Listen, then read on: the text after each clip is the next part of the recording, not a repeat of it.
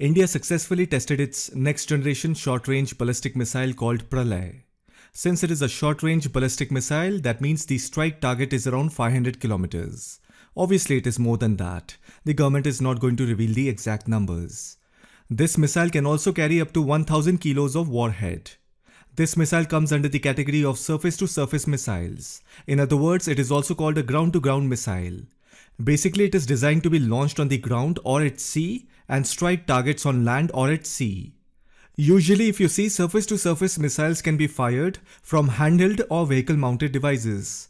It can also be fired from a fixed installation or from a ship.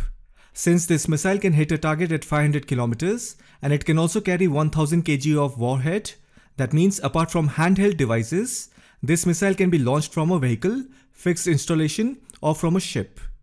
Since it is a surface-to-surface missile, that means the purpose of this missile is to target enemy radar and communication installations, command and control centers, and airfields. Presently, as you may know, the Indian Armed Forces have the BrahMos supersonic cruise missile. Although it is super fast, but it can only carry 200 kg of explosives. Plus, it is also very expensive. So you see, the Indian Armed Forces actually need a short-range ballistic missile that not only can go fast, but can also carry a lot more explosives. That is how the development of this missile came into existence. Plus, the cost of this project is also very economical.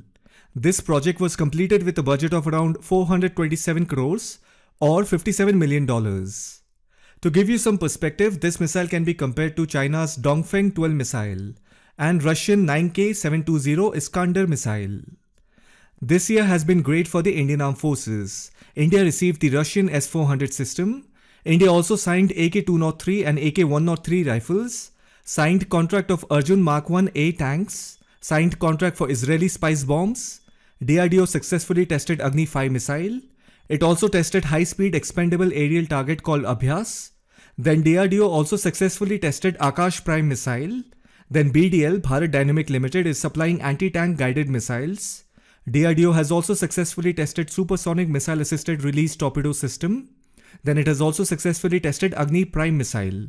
And then we also know that it successfully tested Pinaka rocket system. These are just a few that I remember.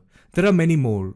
Navy, Air Force, Army, everyone is getting something or the other which is super advanced.